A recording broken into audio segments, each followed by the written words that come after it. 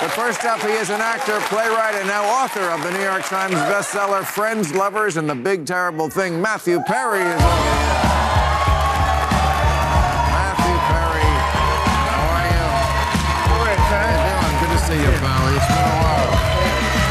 All right, well, look at that. They still love you, as they should. First of all, congratulations. I heard you broke Amazon. Your book sold so many copies that they couldn't handle it. You're like the Taylor Swift of writing. It seems like I am. I'm ahead of her book. That's, well... the amazing thing is, the first thing I want to say was, the amazing part is, I beat Bono in Ireland. Yeah. That's kind of weird. Well, I mean, it's a compelling book. I mean, I could not put it down. I feel like one of the big takeaways from the book is you like drugs. I got that. I think that's clear to say, yeah. And I just want to say before... That doesn't mean you read the whole book. Well,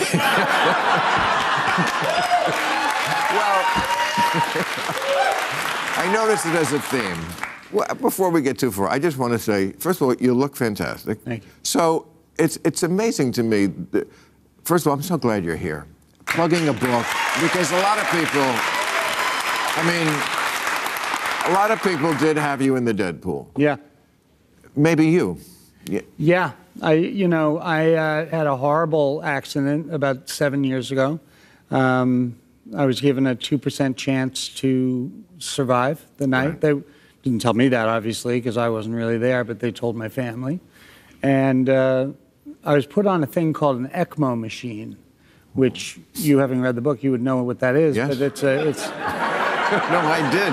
I took notes. I underlined it. Oh, no, I believe you. But they call that a Hail Mary. That's what they do when they put you on an ECMO machine when it's a Hail Mary. And 5 people were on ECMO that night, and the other 4 died, and I somehow made it. Well, what, God is a fan.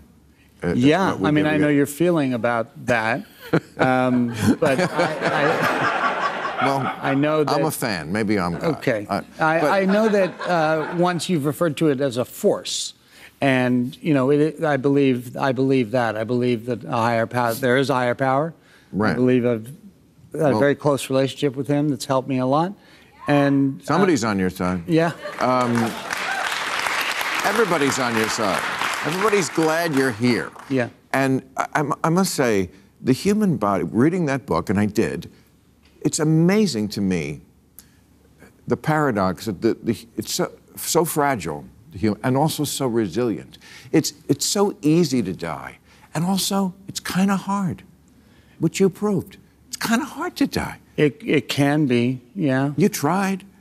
No. You well, that's pushed the it thing. to I never tried, but I did so many drugs at certain times that I knew that it could kill me, but I would do it. But I never wanted to die. But the real thing for me and the troubles that I've had is that reality is an acquired taste.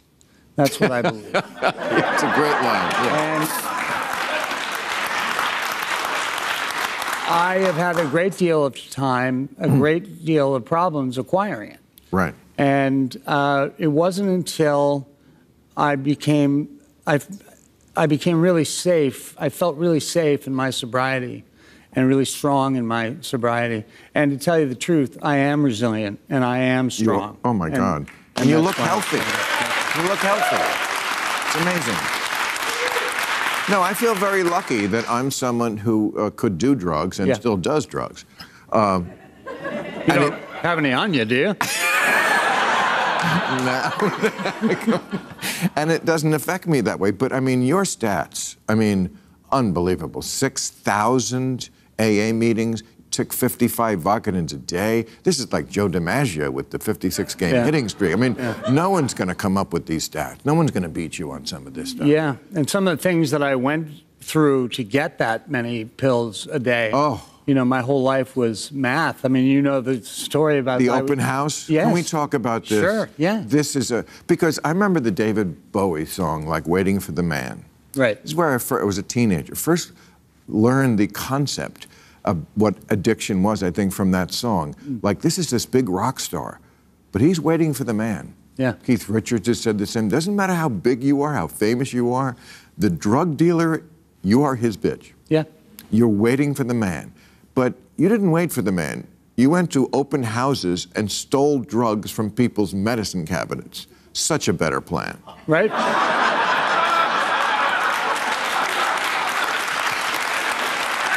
I would look in the paper and look at open houses on Sundays, and I would go upstairs to the medicine room, and if it was an elderly couple, I knew I'd hit it home.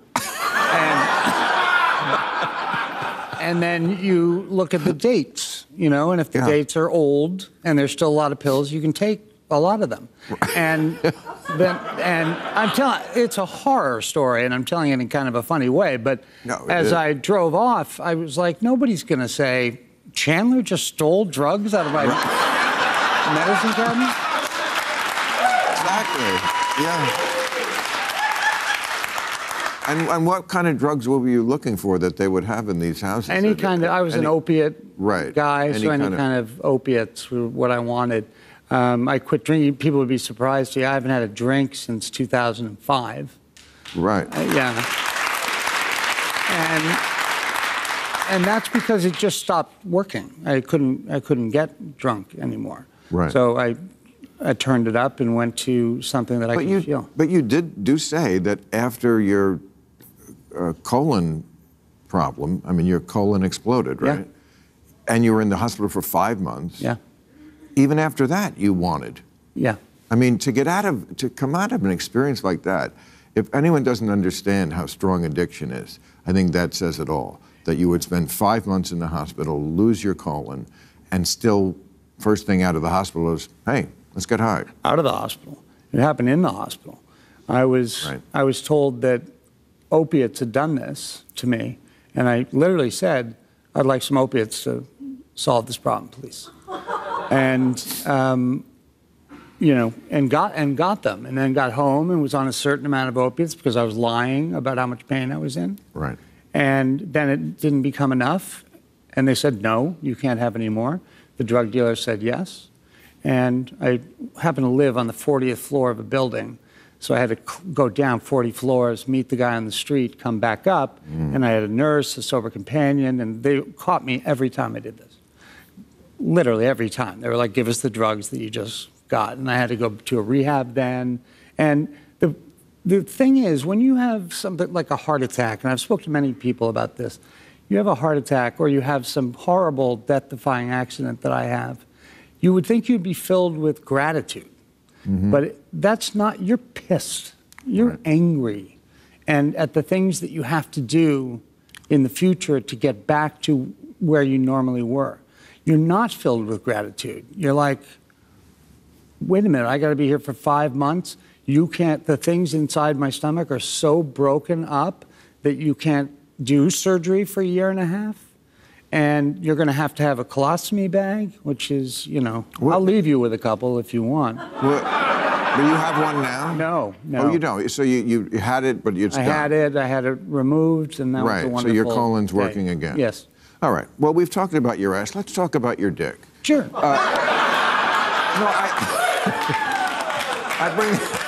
I bring this up because you say you started in high school drinking heavily. Yeah. And you couldn't, like you thought you were impotent in high school. I couldn't keep it down in high school. Right. Well, that's kind of me now. I'm sorry. Well, again, human body's resilient. Yeah. You know, you lost the colon, you got that back. I'm sure the dick is on the way. Yeah. Thanks. I'm not sure if you're hitting on me. I don't know what's happening. Well, I'm not hitting on you, but I am going to make a prediction about you. Okay. I think you are about to enter a very, very productive period of your acting career.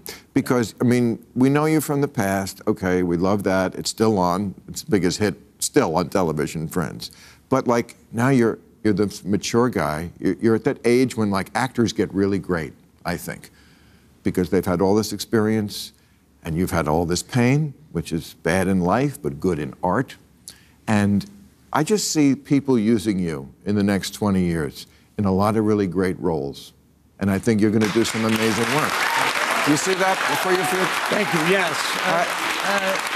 A couple of good friends of mine have said your best work is to come. I do. I really believe that because you have all this experience that you're going to use. Yeah. And it's just, you know, it's not going to be Chandler. It's not going to be that. But it's going to be better stuff and more mature stuff and great movies. I found that in the talk show tour I've been on has been much more adult. And I used to come on these things and write jokes and like it's got to have kind of a moment of silence, and I'm so awkward. Right. And this hasn't been that. I've been quieter. I've waited to really think about what I want to say, and it's been all honest. different.